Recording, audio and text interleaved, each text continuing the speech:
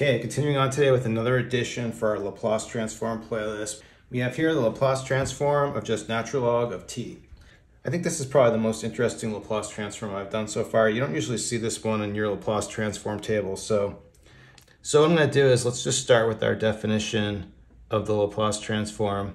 So we have that a Laplace transform is going to be just the integral from 0 to infinity e to the minus st times f of t, where it's just going to be this thing. So in our case, this is going to be natural log t dt.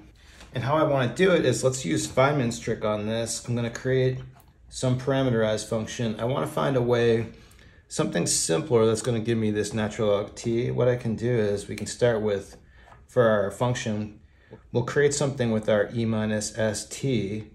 And then for this other term, I'm just going to add in here this t to the a dt. And the reason for doing this, as we'll see in a minute, is this right here is going to produce this ln t, but also we have a way to get at this value, because this right here, this is just going to be the Laplace transform of t to the a. And for this, we have a formula. Sometimes you'll see this as a factorial over s to the a plus 1. But with a factorial, we're usually thinking of a as an integer. We don't want that here. We want a to be a continuous variable. So what we'll do is we'll set this, we can write this instead as gamma of a plus 1, which is the same thing as a factorial when a is a positive integer.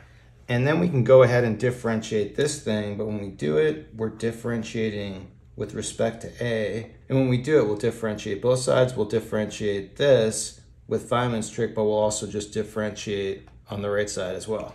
So differentiating over here, we'll do this as a partial. We'll bring it inside the integral over here. And then this e minus st is just going to be a constant. So I'll bring this over here, but then we're going to want to differentiate this t to the a. On the right side, when we differentiate this is just going to be quotient rule. So we'll first differentiate the first part. We're going to have gamma prime of a plus 1. We wouldn't need the chain rule, but the derivative of a is just going to be 1. So we won't worry about that. Then times this stuff minus, just bring down this gamma a plus 1. Then the derivative of this part is just going to be s a plus 1, ran out of space. But then keep in mind we're differentiating with respect to a, so what's going to happen is the natural log of s is going to pop out there. And then we just need our denominator squared, so we'll just write this in s to the a plus 1 all squared.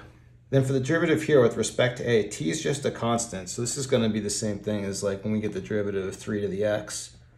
When you do this, you just get 3 to the x ln 3, or whatever constant base you want to choose there. So doing the same kind of thing here, we get t to the a ln t e minus st dt. But now the thing to notice with what we found here for our f prime a value is it's really similar to what we have here. We've got e minus st in common, we've got ln t in common. We don't have t to the a in our original problem, but if you think of it like, if we create t to the 0 right there, that's just the same thing as 1. So when a is equal to 0 here, that is going to get us back to our goal, the Laplace transform of t. So all we need for this solution is just going to be f prime at 0. So really all we're going to need to do to finish this off is just take 0, plug it in here, and then that's going to be our answer. Let me make a little more space and we can work on this here. Okay, now one thing we can do before we work on our f prime 0 value is we can actually cancel out. We have this s to the a plus 1 in common here and here, but we can cancel it, so we can cancel with one of these. And then for f prime of 0, this could almost be really easy because we could just plug in 0. We could plug in 0 here and here. The only trouble is this is a little more complicated, this gamma prime of a plus 1. We could handle this here a few different ways. We could actually do the derivative of the gamma function. Then it would be like applying Feynman's trick again. We kind of would get another integral. We could actually do another integral. So there's kind of a long way to do this. You could kind of do out all the steps. I kind of want to shortcut this part and use a formula and relate this back to the Digamma function. Okay, so over here to the left in blue, we have this definition for the gamma function with an integral in it. And you can kind of see the gamma function, right, is just this part right here.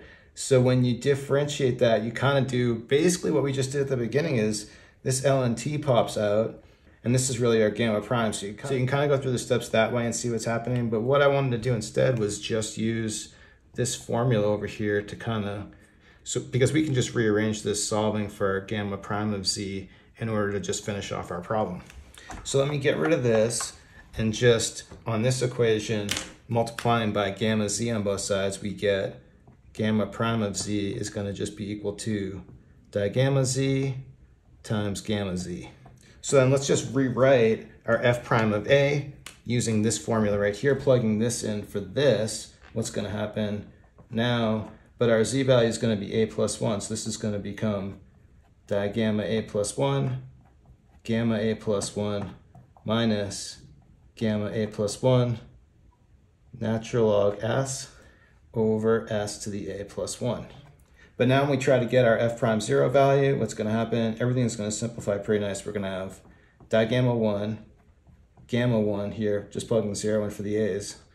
Then we have another gamma 1, natural log s, and then here we get s to the 1, which is just s.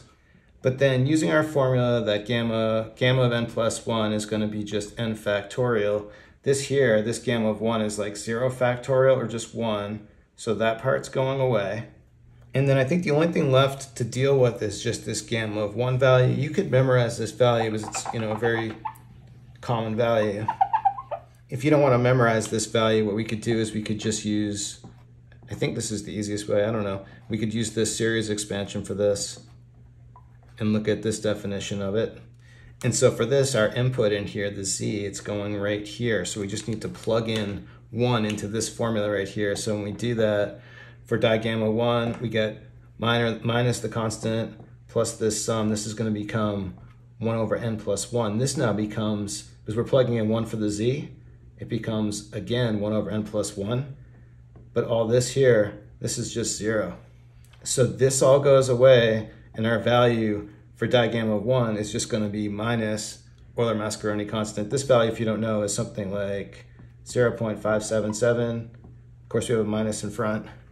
So putting all this together, I'm just going to factor a minus up. So we got a minus here, and now we have a minus here. So we'll factor minus out in front, Euler's constant plus natural log s over s, and that's it. Okay, so there you go. Hopefully at this point you can kind of see why I thought it was so interesting, is we had to bring out a lot of tricks in order to do this one, just bringing out Feynman's trick and digamma function and trying to simplify this. So there's a lot going on there. Anyway, that's it for today. Thanks everyone for watching. Have a good day.